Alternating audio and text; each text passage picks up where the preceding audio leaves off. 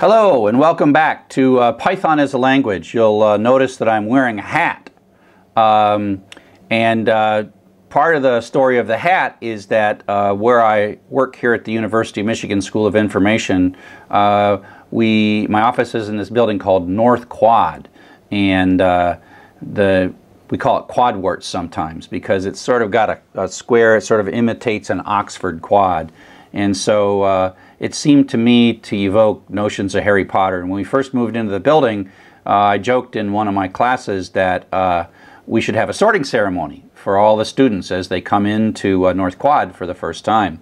And so that was cool, and I thought that I would belong in Gryffindor, like everyone wants to be in Gryffindor, right? They're the good guys. And my students told me that I couldn't be in Gryffindor, that I had to be in Slytherin. So you'll see me drinking tea throughout the course out of this teacup. It's my Slytherin teacup. I picked that up from Harry Potter World. I went down to Florida and visited Harry Potter World. And the reason that I am was sorted by my students into Slytherin is also because I teach Python. And Python is like a snake. And so if you think about the people from Slytherin, they are capable of talking to snakes. And the class that we were doing the sorting was a Python class, and so it sort of made perfect sense that you would have to be in Slytherin if you were the Python teacher. And of course, your name is Charles Severance, and then that sounds kind of like Severus Snape, and so I just accepted that I'm in Slytherin, okay? So you all can be in Gryffindor, but I can't. I'm in Slytherin. So I'm the bad guy, or the good guy, depends on how you look at it, right? And so what I'm going to do now is I'm going to, bring you into Slytherin as well, because I'm going to teach you the Python language. Python is the language that we Pythonistas talk. It was invented about over 20 years ago by a fellow named Guido van Rossum, and away we go. Now, even though I'm using this whole snake Slytherin thing, it turns out that Python was not at all named for Harry Potter, because Python was invented, almost 2 decades before Harry Potter was created, and it wasn't for the snake.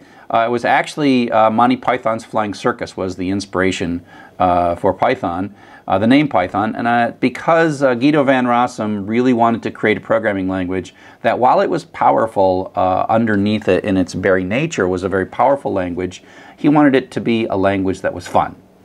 And he wanted it to be a language that was approachable. And so that's why Python recently has become so absolutely popular.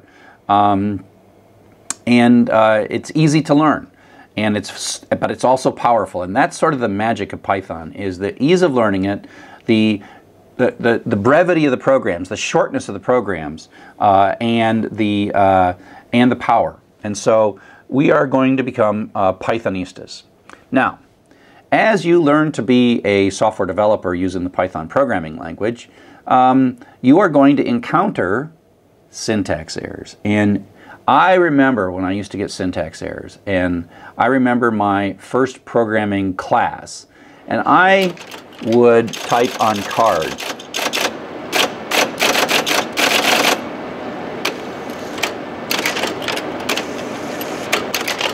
And I would upload those cards to the computer, and the computer would say, "You're not worthy."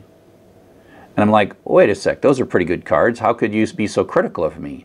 I'd say syntax error. And I really got sort of a really bad attitude that somehow this computer didn't like me, and that I would make cards, it would complain, and I would make changes to the cards, and it would still complain. And I'd make changes, and it would still complain. I'm like, how can I win in this situation? And you're going to feel the same thing. You're going to absolutely feel the same thing. You're going to be struggling. You're going to be like, how come this computer hates me? Let me assure you right now, the computer doesn't hate you. The computer actually loves you. It just is not very good at showing how it loves you, or telling you how or why it loves you. And so syntax errors are not so much Python telling you that you're bad or that you're an inadequate programmer or you should find something else to do. It's really Python's admission that it doesn't understand what you're trying to say. And so you got to get used to that. And it's frustrating, but you got to get used to the fact that syntax errors are your friend. Python is saying, hey, I got to line 7 and I was doing fine up to line 7, but boy, in line 7 there's some little thing. I don't know what the word else means in this context, or you didn't indent it, and so I'm kind of confused. What did you mean? Please, please, please help me. You know, and so it's so much easier for you to learn Python than it is for Python to figure out what you mean when you're writing code. So we have a number of different ways to sort of encode our instructions when we talk to Python. One is we just run Python interactively on our computer. Hopefully by now you've got it installed, and you just type Python at a command prompt. So either a Windows command prompt or a Linux command prompt or a Macintosh command prompt. And I got some examples of how to sort of get this all started, get Python installed, and away you go. Now you'll notice when you run the Python interpreter, the 3 chevron prompt, Python is asking you what next, right? This is you. It's saying, I want to talk to you. I want you to tell me some Python to do. If you know the Python language, you know what to say right here. Now, if you know Python, you can type these languages. You can say, oh, x equals 1, which really means go find a little piece of memory, label it x, and stick 1 in it. Print x is like, go find that thing where you labeled it x and bring me back that number and tell me what I stored in there. Now, why you want to do this, that's a different question.